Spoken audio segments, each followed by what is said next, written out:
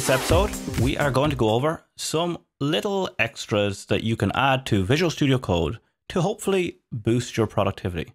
Now, they aren't huge changes, but they add up over time. They're not just the usual save or format style things. These are little odd ones you might have seen other people have and wondered how they got them. If you found these settings helpful, or if you're new to the channel, I'd really appreciate it if you liked and subscribe because it really helps me with the YouTube algorithm. Now let's jump straight in. We are going to add all of these changes just through the settings in the JSON file. And to get to that, all you have to do is go Command-Shift-P and start typing, open settings, and you'll see the settings starting to be typed out here. So you want to just click this one, the Open Settings JSON. And when you're in here, you'll see I have lots of settings already added, but what I'm really interested here is just adding a few more to the end. The first thing I'm going to change is taking this sidebar and moving it to the right. And the reason is, it might be a small detail, but when you open and close this sidebar, your code actually goes in and you end up losing some focus on where the code was. And we all know as developers that we can very easily be distracted. So let's just add it in, and all you have to say is workbench.sidebar, and it has the location, and you'll see here it says left or right. So we're going to say right. And once I save that, boom.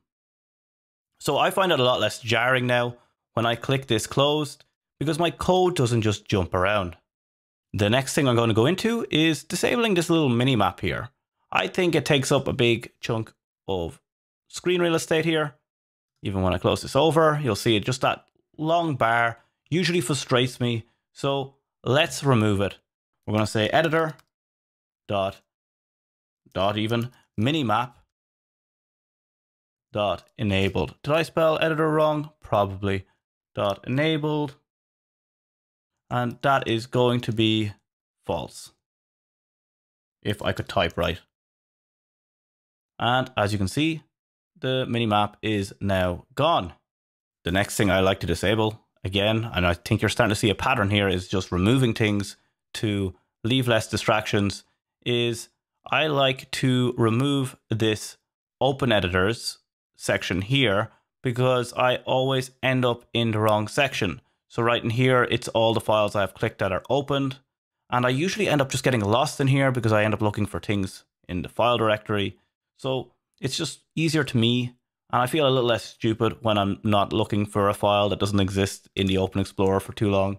So let's again get rid of this. And it's going to be Explorer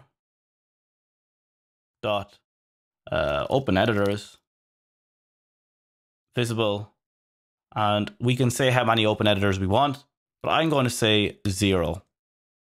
And now you'll see that there on the right, my open editors just disappears. Now, the last one is slightly more different. This is going to be about getting font ligatures, and what that means is if you've ever seen something like a function or const something, this is some really good naming here. And you've probably seen some fonts where these two symbols or certain symbols like equal, equal, equals stick together. So I'm just going to set this up so we can see this change. So if 2 equals 2, then do something.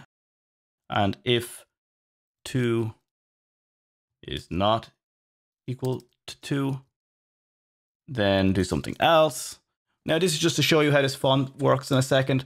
This is definitely just a small thing, and I'll explain why it helps in a second. So if we jump back into our settings.json, what we're going to do here is add a new line, and we'll have to add 2 settings here.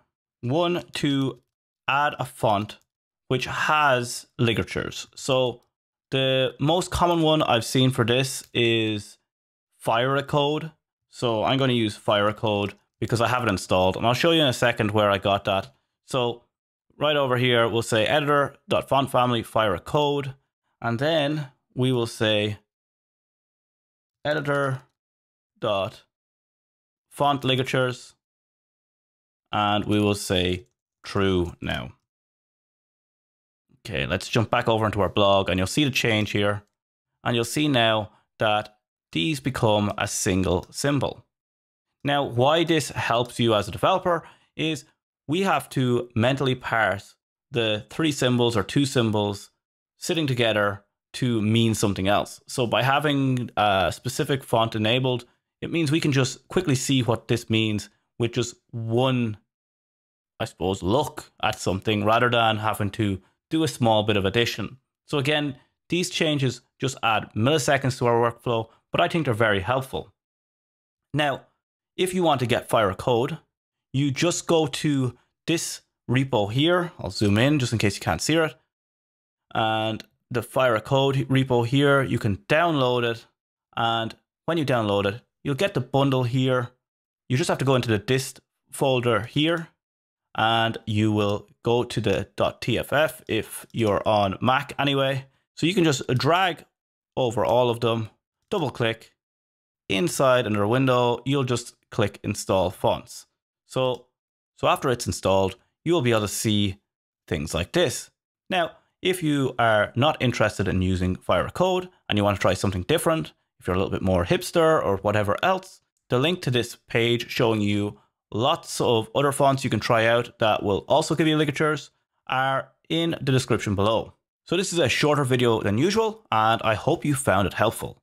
And if you did, please, again, like the video. It really helps me out. And until next time, happy coding.